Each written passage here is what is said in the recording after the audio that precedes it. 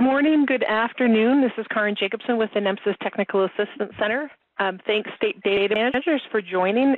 It is January 26, 2017, and the topic for today's state training session is actually more of an educational overview in which I wanted to talk about the value of the state DataSet files, the value of a Schematron file, and then the correlation between those two resources and the value that it offers to the software companies that operate in your states.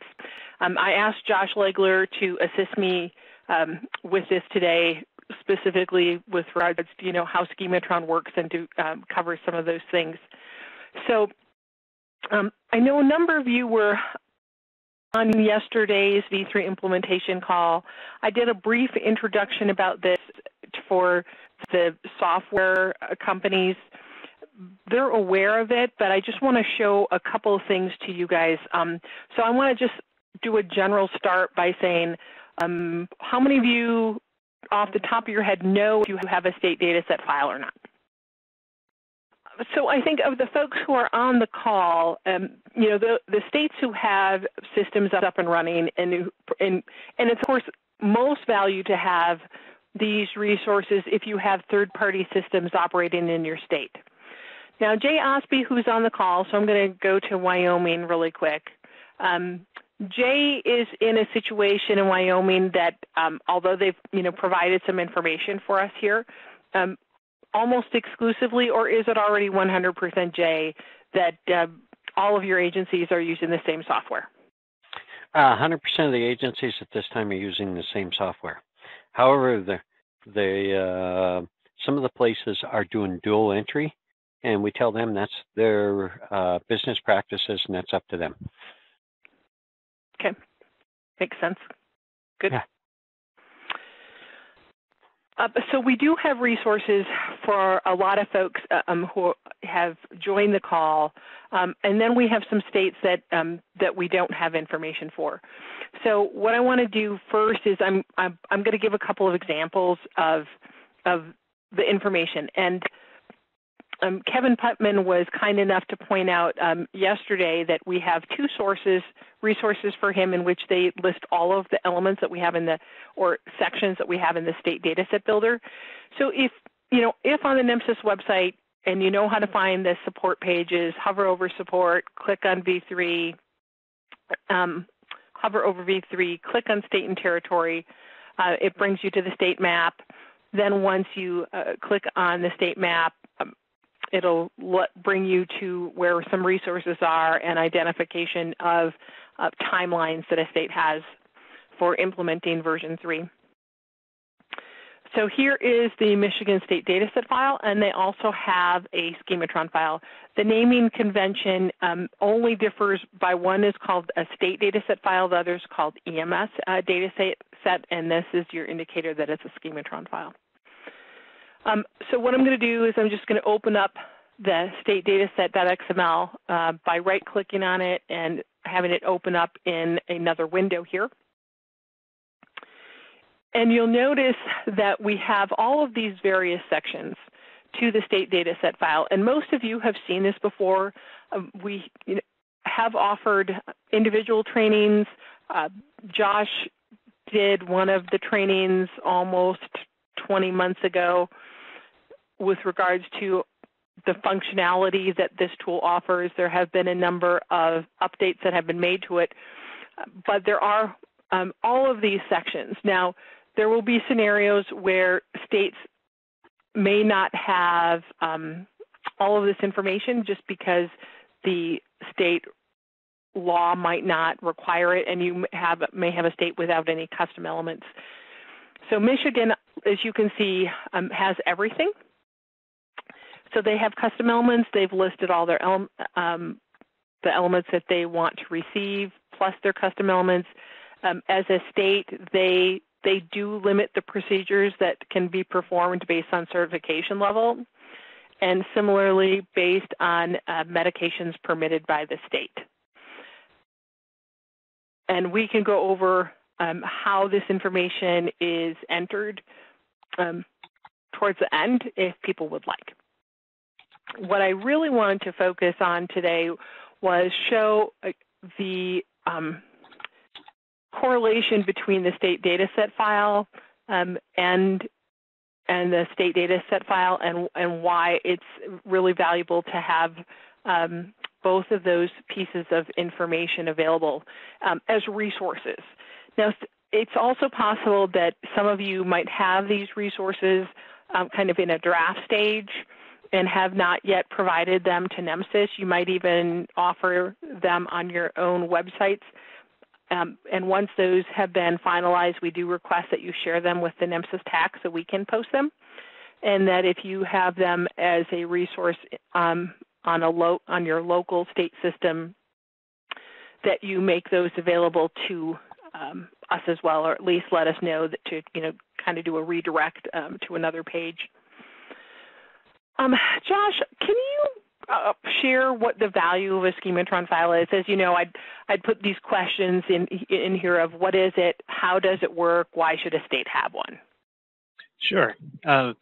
And if you want a good primer on how Schematron validation works in the NEMSIS standard, if you head over to the NESEMSO website, to the Data Managers Council, they have a documents and presentations page, and there is a presentation in there, a guide that I wrote probably 3 years ago now.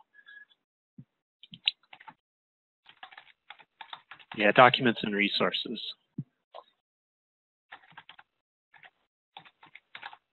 And yeah, that NEMSIS version 3 resources section, yeah, the one that's showing up right there near the top of the page now, data validation in the NEMSIS XML standard.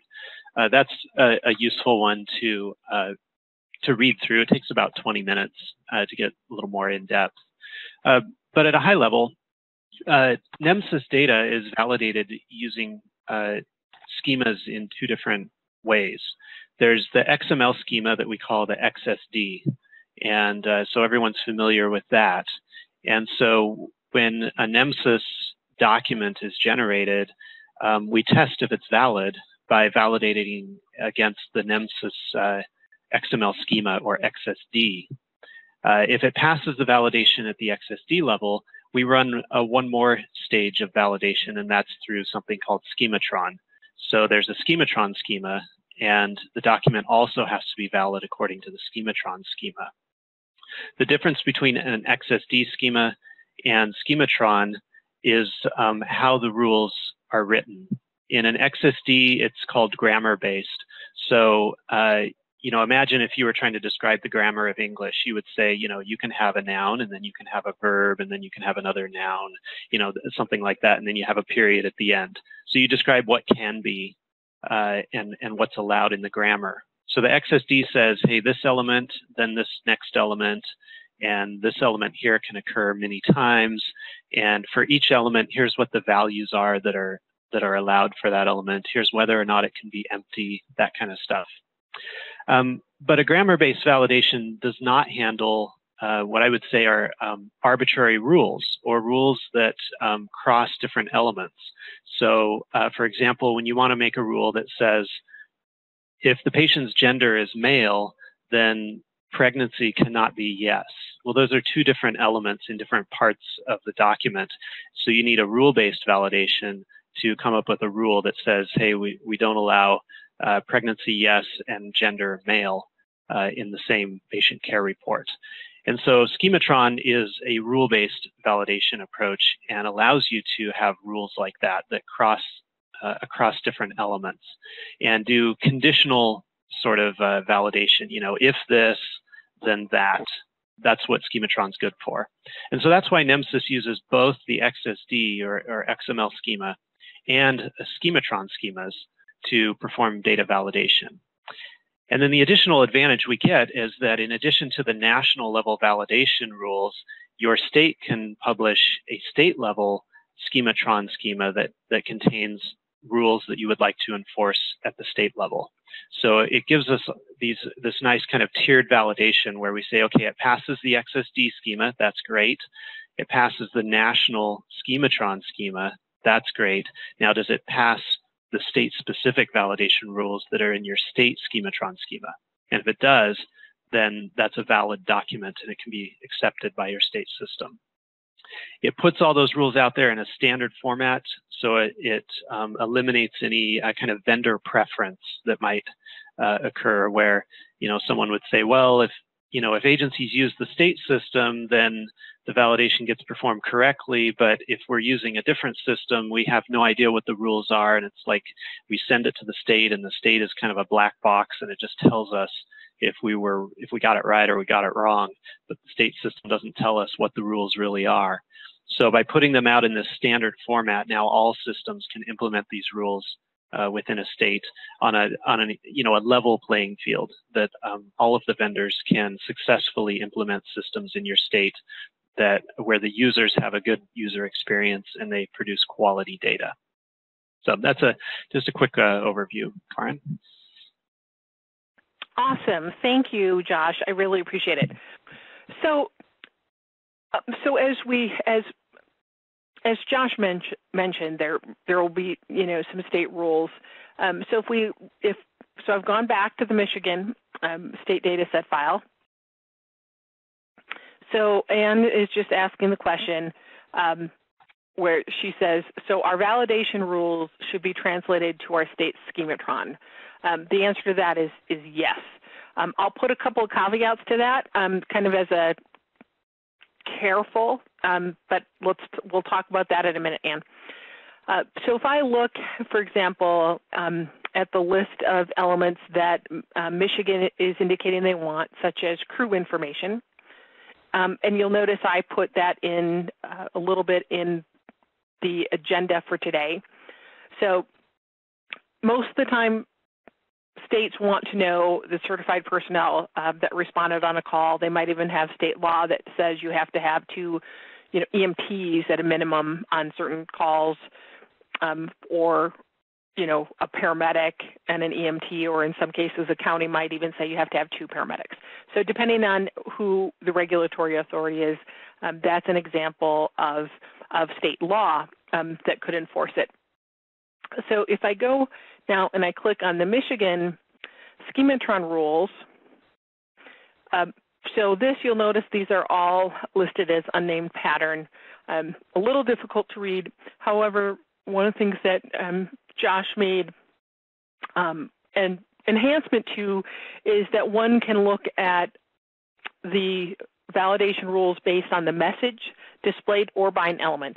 I'm going to click on element, and I'm just going to scroll down here to the crew section, and these are warning messages that Michigan has that says crew members need to be recorded on this incident, and crew member level is required, and then the response role is required for each crew member.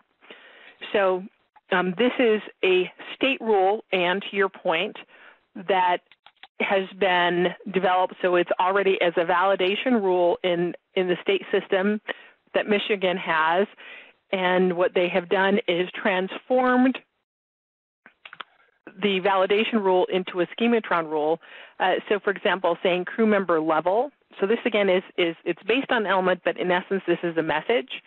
It's a warning only. There are some states that actually have the crew information shown in here as a fatal rule, meaning they probably have some state law that says you must have that crew member information entered. But if I just click on the three dots off to the left-hand side, this is some information as it relates to how the rule itself was written. Now I can tell you, raising my hand here, proudly saying I have no idea what this means. Right? As a non-developer, I need to be able to have this option to say, okay, here's the element, and here's in essence what the message is. There are some rules, and we can point out some of the, so like here's one down here further, that the if-then statements that Josh referenced. We see these in some of the state systems. We also see these in the national rules that have the if-then statements. So here there's one that says unit arrived on scene time is required when unit left scene is not blank, or the incident patient is not canceled prior to arrival. So if we look at this message, there's the rules itself, it's actually putting the details related to the elements into the list, and then here is a specific value, a code representing a value from edisposition.12, which is incident patient disposition. Karin? Yeah. If there's already something built in the national data set, do we need to do anything at the state level? So I'm going to answer that in two ways. So there are some of the state systems that the national rules that actually are XSD based. So Josh mentioned that the XSD controls some of the information. We have seen that either the XSD rules that are enforced, saying that the element has to be there, are duplicated either in a state system. Keep it in mind that the purpose of that would be you have a state system that users are able to utilize directly, right? So it's a user interface, and it's you. So they want to make sure that, for example, the PCR number is entered. But I could go to another state system and we'd look at the Schematron rules and we'd see a whole bunch of fatals listed. Let me click over into overview by validation message, and I'm just going to scroll down. They're red if they're fatal. The errors also actually mean that the information has to be entered. So, and we just saw this, of course, on the other page. But this is saying type of response delay is required field, which it is, right? Because it's response delay is a national element. And so that's saying when a unit actually responds, this field must contain an actual value. So what this is saying is don't put a not value in there. Don't use not applicable or not recorded because there are value choices such as none. So if there wasn't a delay, we would expect to see a none. So then back to your question of if the national Schematron rules exist, do you have to have them in the state system? For me, that's a twofold question of as a user interface, there are some software systems that they're being transformed so that as one enters that patient care report, they've been rebuilt, rewritten, so that it works in the system. But if the national Schematron file was built into the system such that at the time a record is closed, the PCR was generated as an XML file, and it was validated first against our XSD, second against the national Schematron files, and then third against the state Schematron, then the answer would be no, wouldn't be needed. Josh, do you want to add something to that? Yeah, I'll just, to kind of restate it, if a constraint is in the national XSD, it does not need to be in your state Schematron file because the validation will fail XSD validation and it won't even be validated through Schematron files because it failed XSD first and it stops there. If a constraint is an error or a fatal in the national Schematron files, then it does not need to be in your state Schematron file because it should fail at that point at the national Schematron level before it even runs your state Schematron validation. If it's a warning in the national Schematron file, but you want it to be an error or a fatal at the state level, then you do need to have that in your state Schematron file with that higher level of severity on it. So as you're setting up your system, you may have a kind of a native validation rules interface in your state system. And as you're setting up those rules, you may set up rules that are necessary for the user interface of your state system for those that are direct users. But if those rules are simply duplicating something that's in the national schemas, then you don't need to export those rules into your state Schematron file. You're just setting them up for direct users' benefit in your state system. But someone using another vendor product is going to have those same rules set up in their vendor product because they are national rules that everyone needs to set up. Okay. Perfect. Thank you, Josh. He says that so much more smoothly than me. Thank you, Josh. I appreciate it. Oh, no problem. So I'm going to go back now and talk. So Sharon Steele is asking the question, what is the difference between error and fatal? Josh, can I have you answer that question? Sure. The difference between error and fatal only matters when there's a data submission that contains multiple records in it. So let's say someone uploads a file that contains 10 patient care report records. If there's a fatal failure, that entire file is rejected by the receiving system. So none of the 10 records will be imported in that system, even if the failure was just in one particular record. We usually use fatal rules in the national files for stuff that might be in the header of the file, because if there's something wrong in the header, then we really can't understand how to process any of the patient care reports in the file. But at the national level, we're setting almost, there's very few fatals. We set error level rules. Error level rules say if you've got 10 patient care reports in the file and there's an error in one of those patient care reports, then that report is rejected by the receiving system. But the other 9 reports, if they don't have any errors, they could still be accepted and processed by the receiving system. So, and then just to add to that, warning means you'll issue a warning, but the receiving system still must accept the data, even though there's that warning there. So I would say the use of fatal should be really rare. You would want to use error so that you're rejecting things at a record level or a patient care report level rather than a whole batch of PCRs. And then warnings will be useful as you introduce new validation rules that you want people to see them, but you don't want to create a barrier to data submission. And people get used to seeing that warning, they adjust their behavior, and then maybe later you escalate it up to an error. Although in some cases you'll always keep it as a warning because there are valid exceptions to the rule.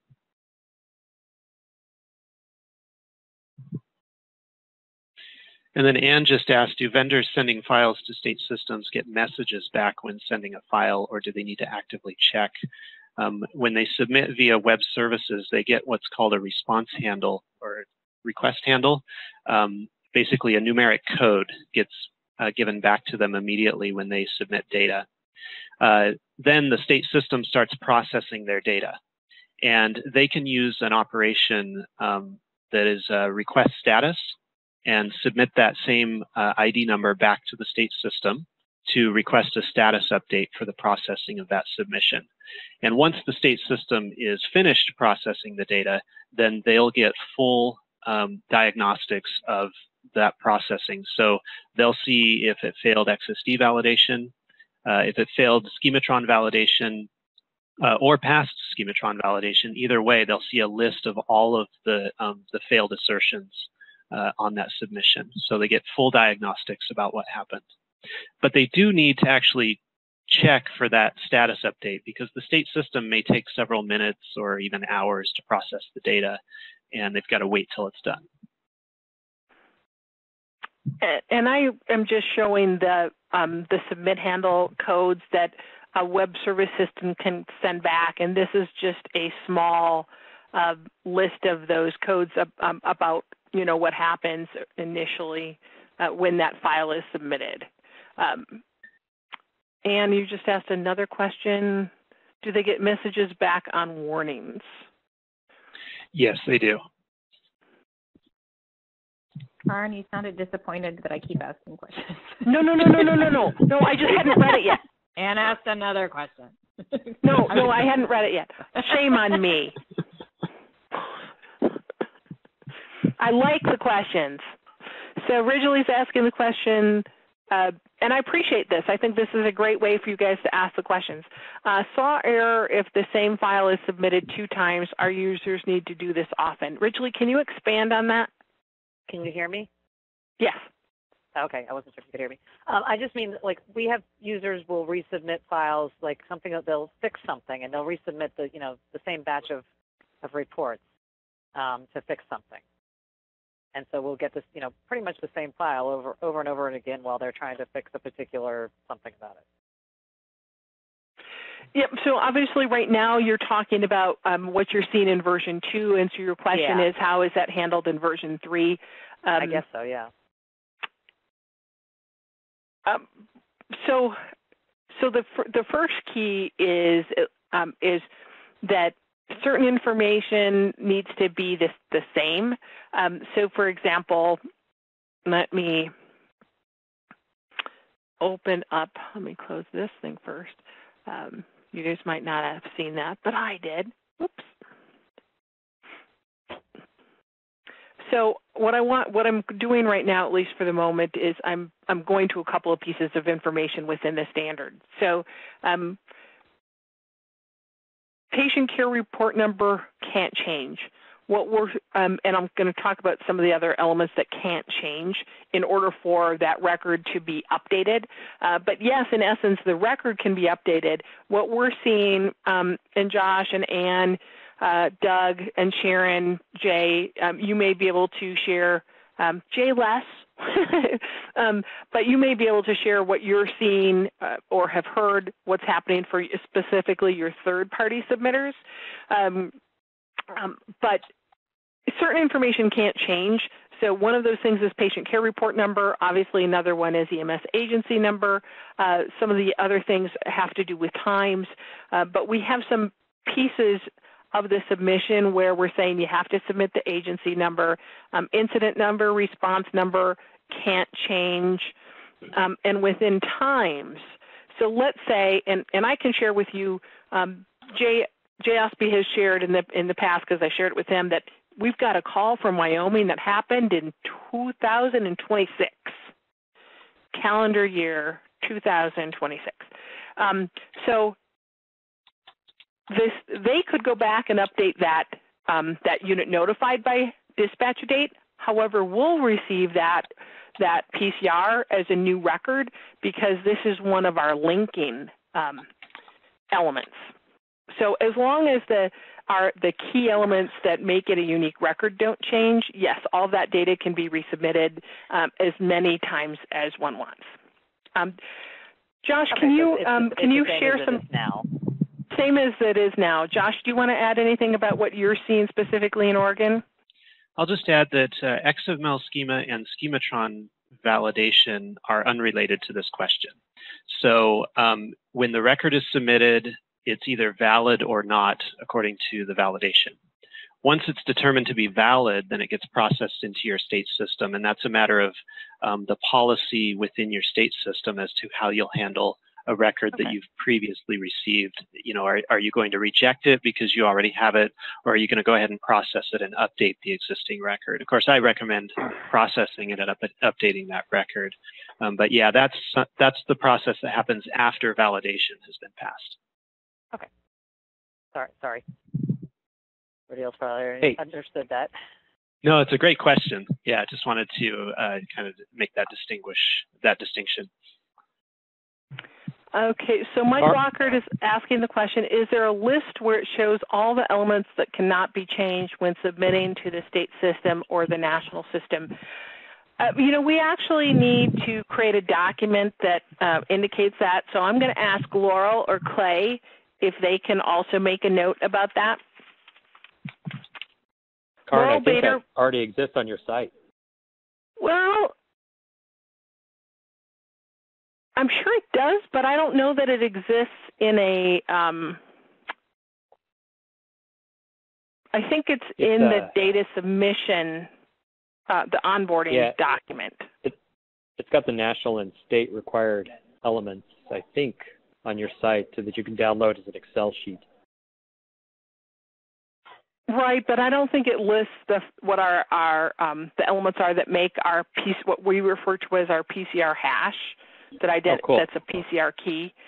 So I'll have to do that. We'll have to create a document and maybe share some additional information. Because we also have that for the demographic data set.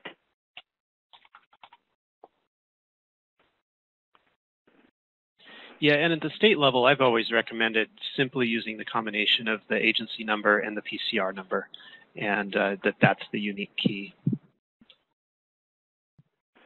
But I can tell you that right now, anybody who's in ImageTrend state, ImageTrend right now is using, unless they've done something different, they had shared with us that they are using the exact same PCR hash that the NEMSIS TAC is.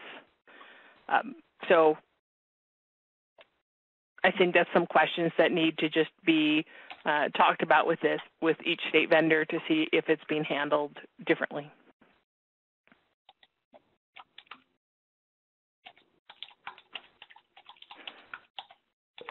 Brenner, Josh, I have a quick question. This is Scott from Colorado. Yeah. Regarding validation, because I know Schematrons are created from validation. The challenge that we face is data quality because there are so many different software vendors within the state. We don't have any custom elements, and we use, obviously, the Schematron that we publish to NEMSIS. Is version 3 better about, I guess, mapping or data quality? Because all those different software vendors still have to meet the Schematron that we publish onto NEMSIS. Therefore, it should map correctly when it comes to you guys. Now, I don't know if it will when it goes to ImageTrend is my only problem, but theoretically, they should all be the same coming to you. Is that correct? Yeah, I think so. Or to the NEMSIS TAC, I'll say. I work on contract with the NEMSIS TAC, so they receive the data. But yeah, so NEMSIS 3 is a more comprehensive schema than NEMSIS 2 was, just even at the XSD level. It's a lot tighter at the XSD level. NEMSIS 2 never had Schematron validation as part of the standard. So NEMSIS 3 has that additional advantage at the national level that we can have Schematron files that are implemented in every system across the nation that were published by the NEMSIS TAC. So they're implemented the same way everywhere. Then you've got that additional value of being able to make your state Schematron file so that if you have rules that are specific to your state, you can get those out to those local systems, and they can perform that validation before they even send the data to you. So really, you should see very little in the way of rejected data at the state system level, because the local system shouldn't even try to send it to you if they've run validation locally and saw that it failed. So you should see much cleaner, kind of a much cleaner pipe from local to state to national in NEMSIS 3. I don't know if that answers your question or not. It does. It definitely does. And that's been the biggest complaint out of anyone, even in the provider community or agency community, is the data is so skewed. They may say they ran 400 calls and I have them 350. I'm hoping version 3 will basically eliminate variability that exists with the different software vendors. Yeah, and in that particular question, it's still a tough one because let's say they, at the local agency level with a local vendor, they filled out 400 patient care reports, but 20 of them never passed validation, so they never sent them to the state. Well, the agency needs to do something about that. They need to fix those reports until they do pass validation so they can be sent to the state. That's, in fact, where the demographic data comes in really handy, because they should be submitting an annual update to you in demographic data, or more than annually, but at least annually, where they have their annual stats in there that say, in 2016, we had this many patient contacts, we had this many dispatches of our agency. And then at the state level, you can now compare, here's what they said they did, and here's what we actually received from them. Does everything match up? And if not, then you can have that conversation about, hey guys, you said you did 400, but we only got 380. Do you have some reports that maybe you didn't finish, or that they didn't pass validation and they're just sitting there in your system? Can we help you to fix that? Perfect. Made some changes, therefore we're having to republish our Schematron, which I've spoken to Karin about previously. We're doing that, and it's likely we're going to have to do it again towards the end of the year because hospitals open here like gangbusters. So that's just something we're going to have to face. Yeah, absolutely. And one side note on that, when you publish updates through the NEMSIS repository, all of that history is tracked. So that's especially useful for vendors where if they get out of sync with you, they can look at the actual history and say, oh, the state updated this 2 weeks ago. That's why we haven't cut this update yet. Or, wow, they've updated it 3 times in the last year. Okay, well, we're going to grab the latest update. Thanks for your help. Yeah, thanks, Josh. Appreciate it. So I did a couple things. So as you guys saw me bringing things up here in the webinar. So Josh most recently referenced the fact that the demographic data includes statistical data that has been submitted. So if you've already received, for example, 2016 data, Scott, so here's where what that information looks like, at least within version 3. And even as you get started in your system, you could say, okay, what were your 2015 statistics? Or again, your 2016 statistics. Let's get that information as a starting point so we know what you have.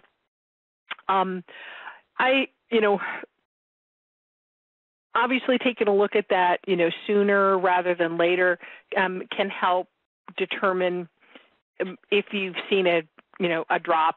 That if you're able to know that historically this agency had, 5,000 calls a month, and obviously if you only receive 2,000, yep, there's an issue that might be happening there. So it's also knowing who your agencies are and what their call volume is, so you can track it over time. Have some trends, and we did help with that, at least in version 2, that we had a dashboard that showed counts over time, and it was colored, showing if there was a drop in records by month. When I was a state data manager, I used both monthly and annual trending to look if there was any variability in the agency's data that was kind of out of norm. So that's good for catching variability, where you see a sudden drop off in the number of records, and something changed. Maybe they updated their system and something broke. However, if you're seeing consistency month to month and year to year, then you're not going to see anything from a trend report that alerts you to the fact that you may not have all the records from that agency. Perhaps they have a steady number of patient care reports that don't get completed or don't get sent or don't become valid every month, and so everything looks consistent. And that's where these annual stats can help, where you can say, okay, wait a minute, we have less than what you say we should have. Let's take a look. So I'm going to go back to a question I think that you also asked, Scott, or at least in general had been questioned, was the Schematron rules, who that's displayed to. So this is the data submission report. So I'm logged in as me, which means I can see all the states that are submitting data to us. And for those of you who didn't hear, Rhode Island is now submitting. So, we've increased another state, so we're pretty excited about that. But as a state, once you're submitting data, you have access to this report. And as a state, you're able to look at it and say, okay, what's the software package that's being submitted? Is there a specific version? Who's the EMS agency number? And then you can look at a specific date range. And then what we do with this particular dashboard is we say, okay, here's the average violations per PCR by element. So, of course, I'm looking at a national picture right here as opposed to a specific state. And we can see here that at least in this current 30-day period, it's eResponse.09, which should be one of the delay elements. Just thinking off the top of my head. And then you as a state, you're able to look at EMS agencies, and this is ordered from high to low. So again, in a specific date range, you're able to see which agency has the highest number of violations. We also show it by a map. And Doug and Sharon, I don't know if you want to share that, when Nebraska first started submitting, so this is average violations per PCR. And keep in mind, so here, for example, we could look at the, in fact, let's just do it. We can look at just, it looks like I chose 2 days. So I just highlighted over those 2 days, this entire report is updating. And then looking at January 4th and 5th, you'll notice that there's more green, which means those are PCRs without violations, and orange are the PCRs with violations. So obviously, there's less PCRs with violations on these 2 days than on January 18th and 19th. But when Nebraska first started submitting data, they were also able to drill down and look at a specific incident zip code and time of day, day of week, to see when there were larger violations, again, per PCR. So this isn't obviously going to show anything if there is not any violations. And every now and again, we get that as well. And this is going to continue to update, and it'll go from this light gray to a darker black. But we also show at a national level, so we show you the Schematron patterns, because we have at a national level, when Josh worked with us based on the NEMSIS Data Managers Council, who said these are the elements we want rules for, Josh took those rules, those recommendations, put them into patterns, and so these are the patterns. Up above were some elements, and then here are the warning messages that also list out some of the elements that may play a role in what triggered a specific message. So again, I made it a little change in here. So let me just try to get this so we can't see who somebody is. The largest one in this case is e-patient 16. I'd have to go look at that. I'm thinking maybe it's ethnicity. Does anybody want to look? Okay, I'll look. Let's just. I really haven't seen. Oh, it's age units. No, it's, yep, age units. That's a first one. I hadn't really seen that one before as a big issue. So that would be interesting to, find out if that's a specific agency, a specific software that's responsible for that.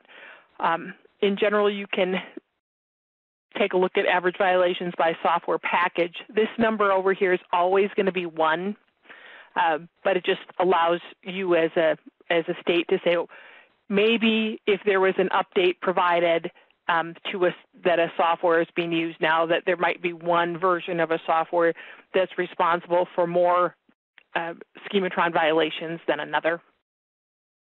But we offer reports to you with regards to Schematron violations, but only at the national level. You would have your own reporting tools within your own state system for your state rules. Questions on that, even though I just moved it off to the side?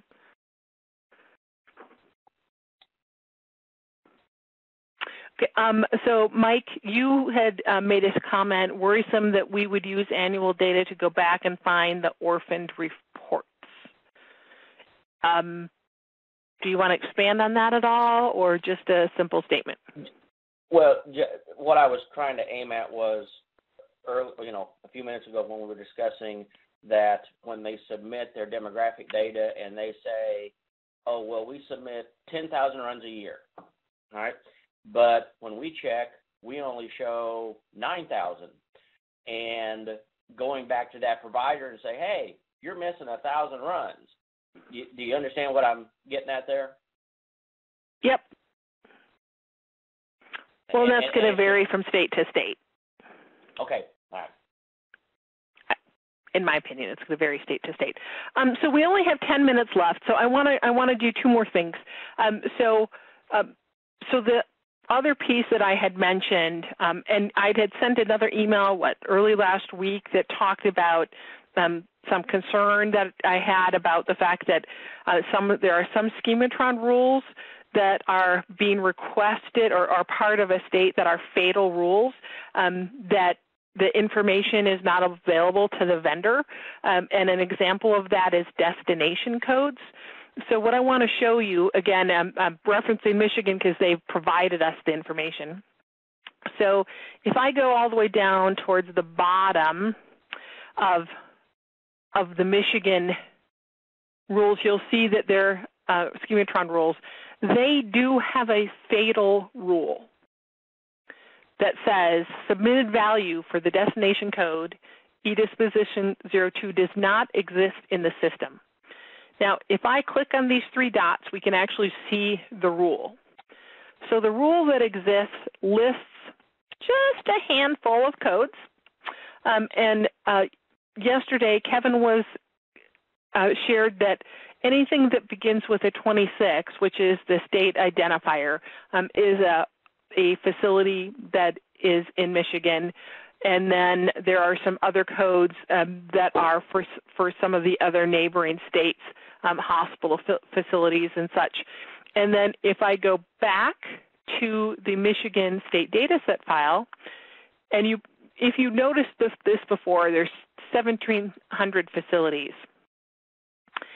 And you can see that there's hospitals. Here's the name of the hospital. I'm going to get rid of the address. I'm just going to deselect the address. Just because we don't need it, I'm going to deselect the zip code. But I'm just going to keep the state, the city, the location code, and just the type here. But what he's also done is reached out to the states, gotten where possible the actual state code that the state EMS office is using for specific facilities, and he has included those in his list of facilities, and also they are also correspondingly available within in the Schematron file. So the good thing here is that we have the resources that are going to position the software companies that operate in the state of Michigan to meet the needs of this fatal Schematron rule for eDisposition 02. There are other state systems that we have not yet received that documentation. And so what is happening, and you guys who are active already know that there's software companies that reach out to you and say, hey, do you have this yet? Do you have this yet? Sometimes then they contact the NEMSIS TAC as well. So I would just like to, just reiterate, it'd be really great and helpful, not just for the NEMSIS TAC, but more importantly for the software companies that operate in each state, to develop a state dataset file that has as much of this information that's as pertinent to your state. The big ones from my perspective, particularly if you don't have custom elements, is listing state required elements, the certification licensure levels that are allowed to operate on the ambulances within your state, providing a list of EMS agencies and facilities. Those are my big four. There's obviously huge value as well if you have a state that provides statewide protocols, or if you have state law that says certain certification levels are only allowed to administer certain medications or perform certain procedures. Karin, this is Doug in Nebraska. How does all this data get into NEMSIS? So that it's available as I'm walking through this right here? Yes. There's a couple of ways that it can be provided. I did recently receive a state data set file from a state who received it from ImageTrend. We did load it, or I did load it and looked at it in a preview state, and there was some information missing. This particular state is working to correct that information now. So you could work with your state vendor to see if they have the capabilities of creating a state data set file, in essence, from what you may have already have available within your state system. If you don't, this is where on the NEMSIS website, under Reporting Tools, Reports, State Reports, then you actually have to scroll past the dashboards that we make available to you and go to the version 3 State Dataset Builder. And many of you may be aware that in the past, Josh did a presentation, so it was May of 2015, and there's some additional enhancements that have been made to this tool since this webinar. So Josh, we probably need to do a new training session, huh? You and me. I guess you're right. We'll do it together. We'll get that scheduled. Or at least we can do a training video so that we get that up there. Also, there's a user guide on how to use it. But here, the key, of course, is clicking onto the state dataset builder. And so for the purposes of this, I am going to be I will be the U.S. minor outlying islands because, of course, we don't get any data from them.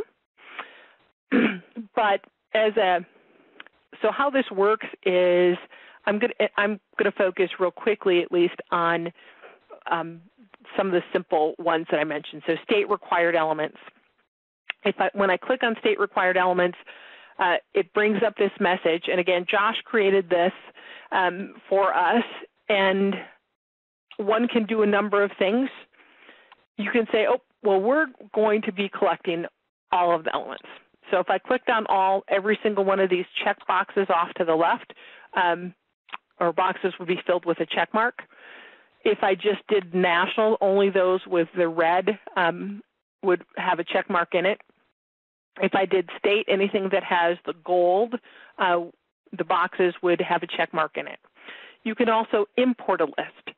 So if you have worked, for example, with another state and you know you're going to do something similar to what that state has done, you can actually load their elements. So somebody said, well, what Michigan has is what I want plus or minus a few things. So you could literally click on Michigan where it says, and then the system is going to grab their information and say they've got 68 demographic elements, 233 EPCR elements. You click import.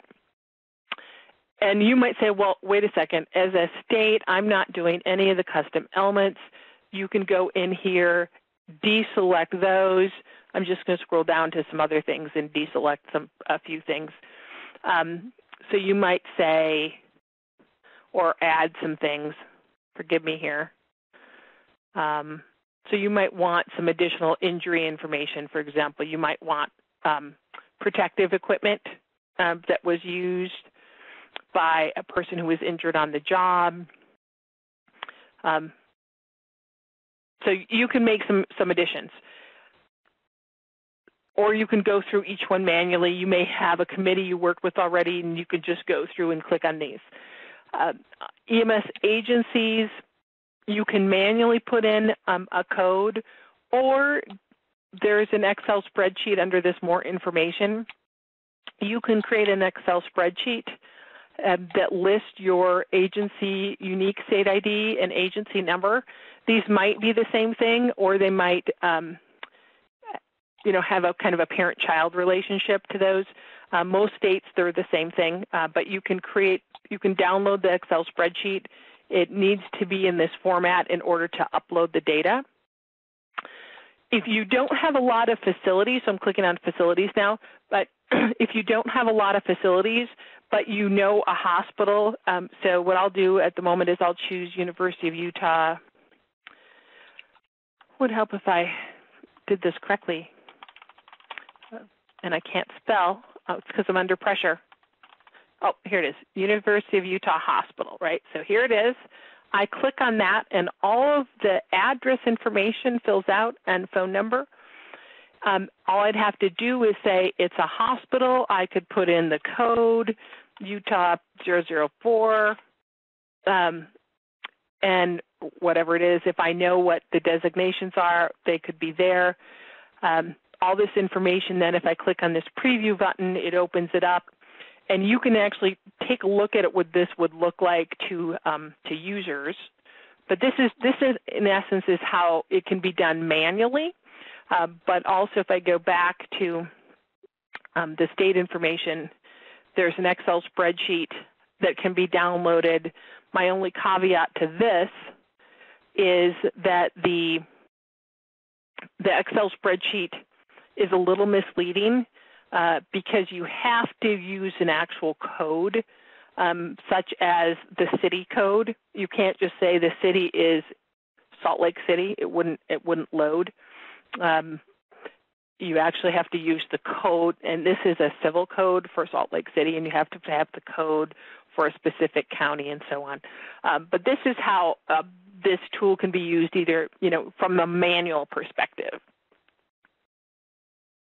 And the training sessions and the user manual provide a lot of help, and I'm happy to go over this. Again, we'll do another training session directly on how to do that, and maybe we can have that be the February session is walk through building a state data set file. Michael asked, how important are the designation types, hospital designations? So the first question is, does your state require agencies to submit that information to you? If you do require it, then it's important for you to give it to the agency so they can set it up correctly in their systems. If you don't require that information to be submitted to you, then it's probably not so important that you provide it to them in the first place. So that's okay. How I would approach it. And let me just add to that, in that if in the e-disposition section, we also have an element that's called e-disposition hospital capability. So just a slight naming flex there. That's a good point, and that's a national element. So. Yep. So one of the goals on this element, it's a single select element. So although a hospital might have a lot of capabilities, like a large system could have a STEMI 24/7 capability and might be a trauma center level 2, and they have a stroke center and a rehab center and a pediatric, might have multiple types of these services that they offer. But on a particular patient, one of the things that's asked of us all the time is, was a patient with severe trauma, did they go to a trauma center? Did a patient with a stroke go to a stroke center? Because, there's all kinds of initiatives out there with, taking trauma patients to the best facility or the facility that offers those services. So that's the other reason why the designations are important.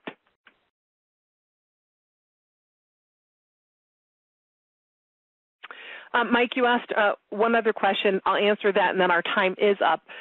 So you said for the facility list, is that where the GPS codes that we talked about need a lot of information? So the answer is yes. It's a question. So that's these right here.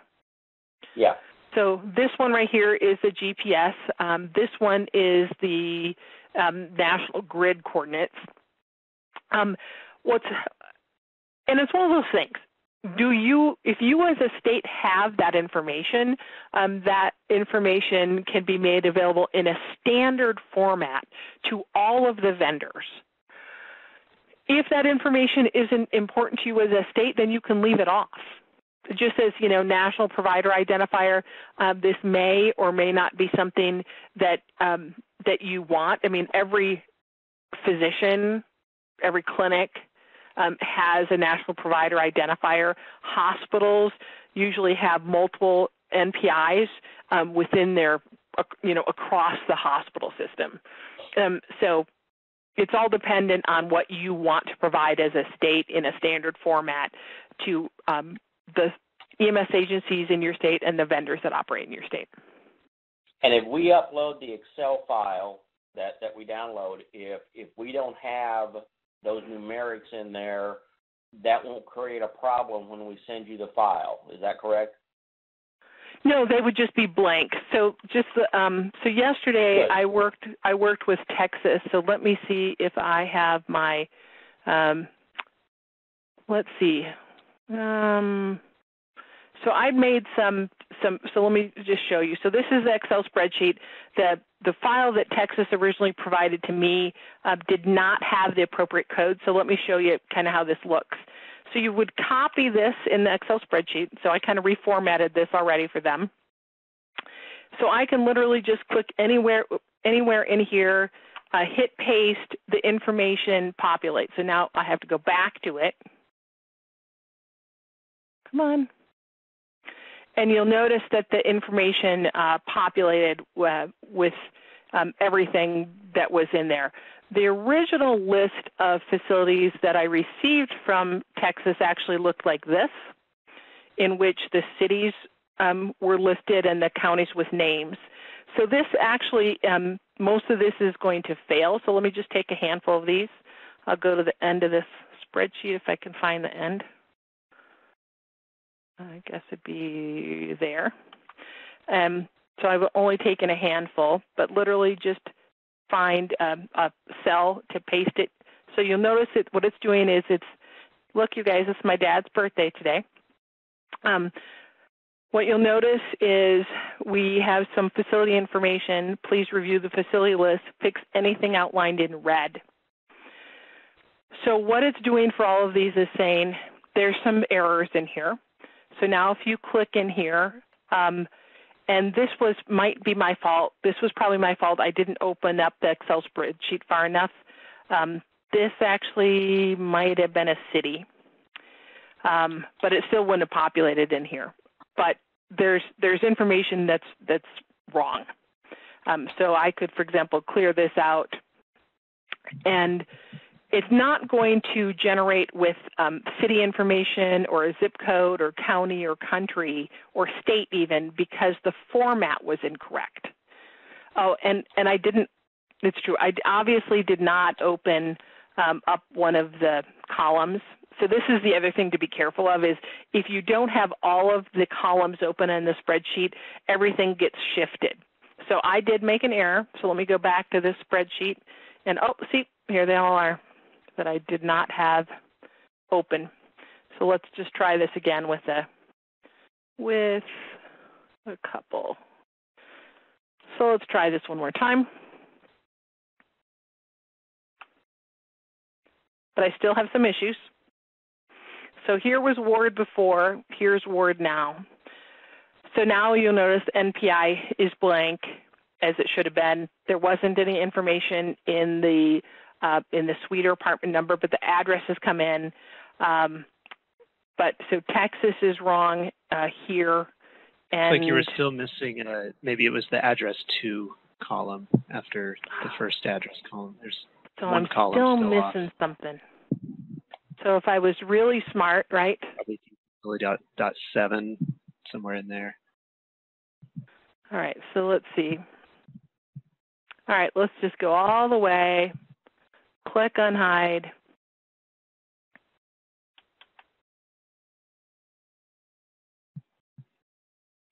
Thanks, Josh.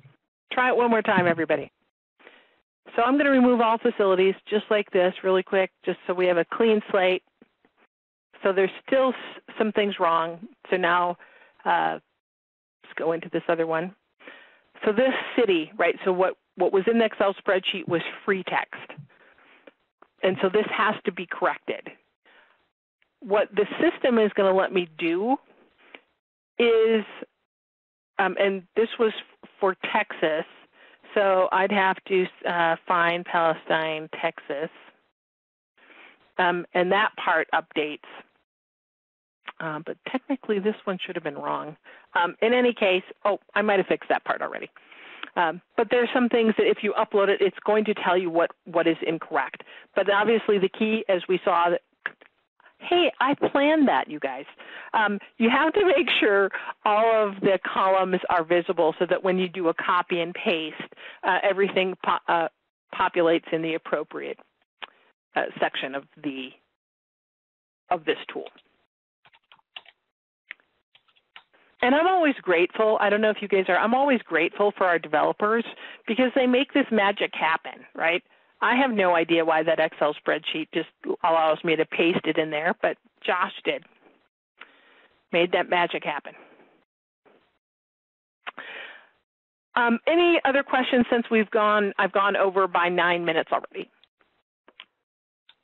So Karen, I don't, so in my last system, the agencies and facilities were all mixed up, and then in my state system, and then we had added some generic ones that were like morgues and things like that people had asked for. So I just wondered what people were doing in version 3 with kind of those generic locations, if they are adding something in there for those codes, or if they're yeah, we're seeing that for some folks. I know that some have created a generic private residence because there's still the option, and so all those would go to other, because obviously the type of facility right now is primarily focused on healthcare facilities.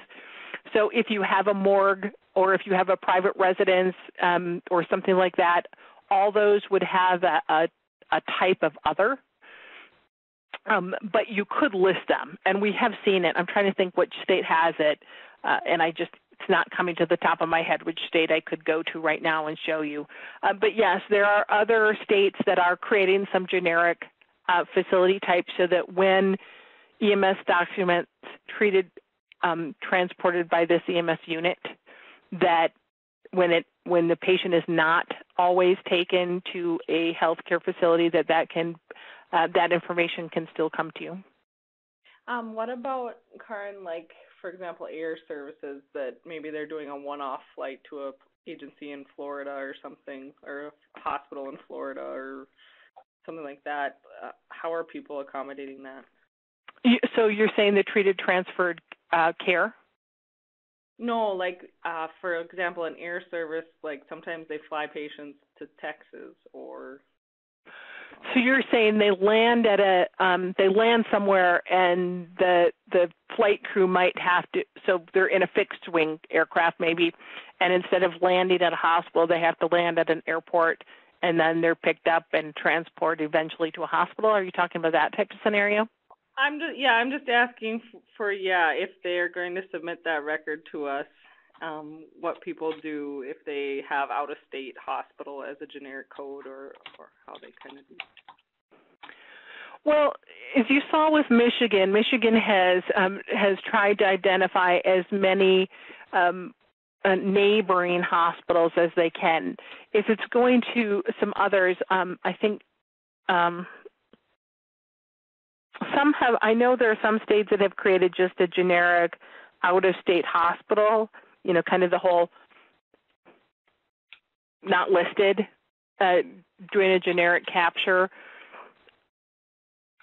so they are doing that. The other thing that I have seen is again in the other category, specifically knowing that e-disposition 12 does allow for you to say treated transferred care to another EMS unit.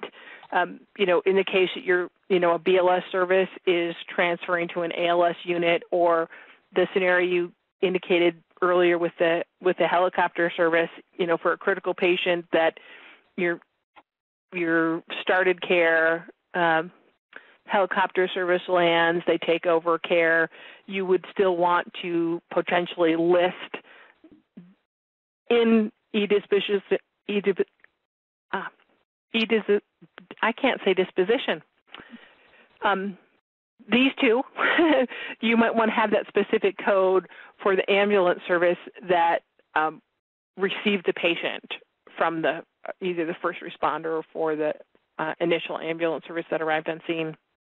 So technically, you would be able to add into this EMS agency's list. Oops, I need to be over here.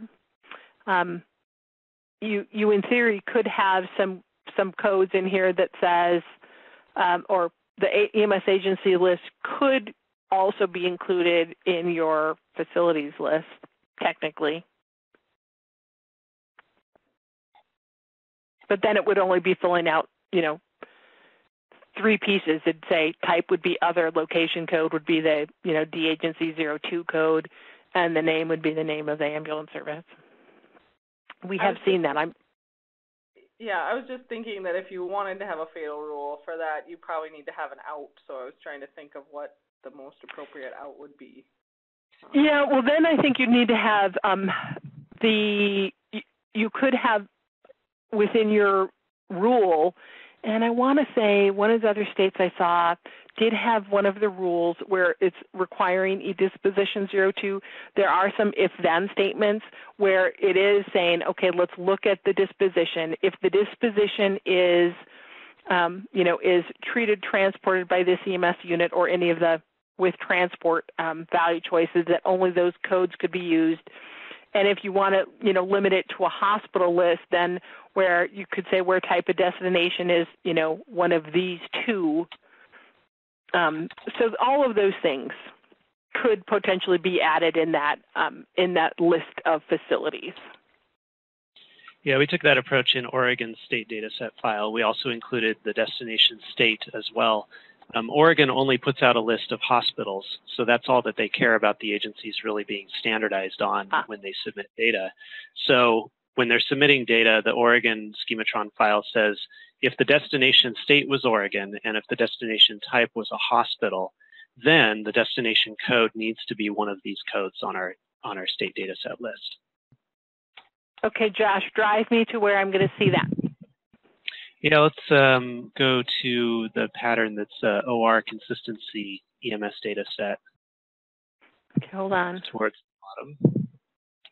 There you go. Consistency. Yeah, that's the one. EMS data. Okay, yeah.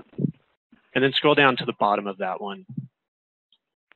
Okay, so there's that one. When a destination is a hospital in Oregon, then the destination code should be a hospital license number issued by the Oregon Health Authority.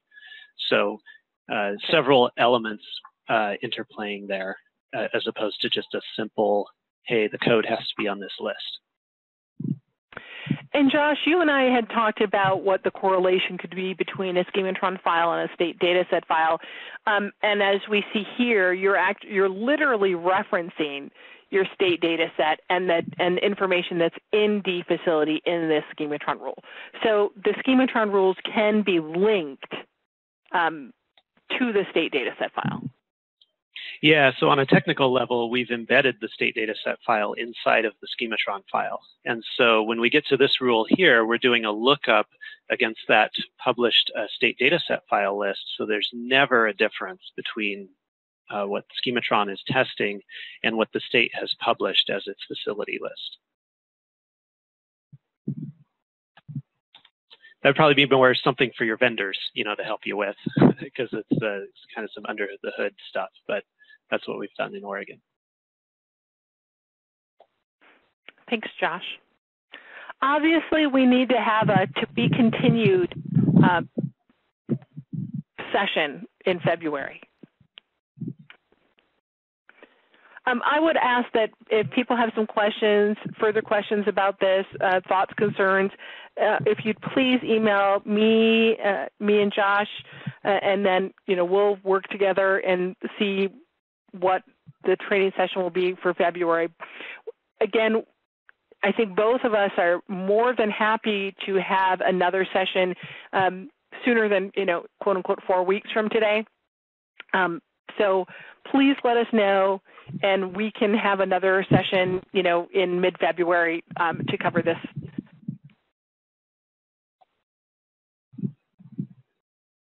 All right. Well, thanks, everybody. Happy Chinese New Year this weekend.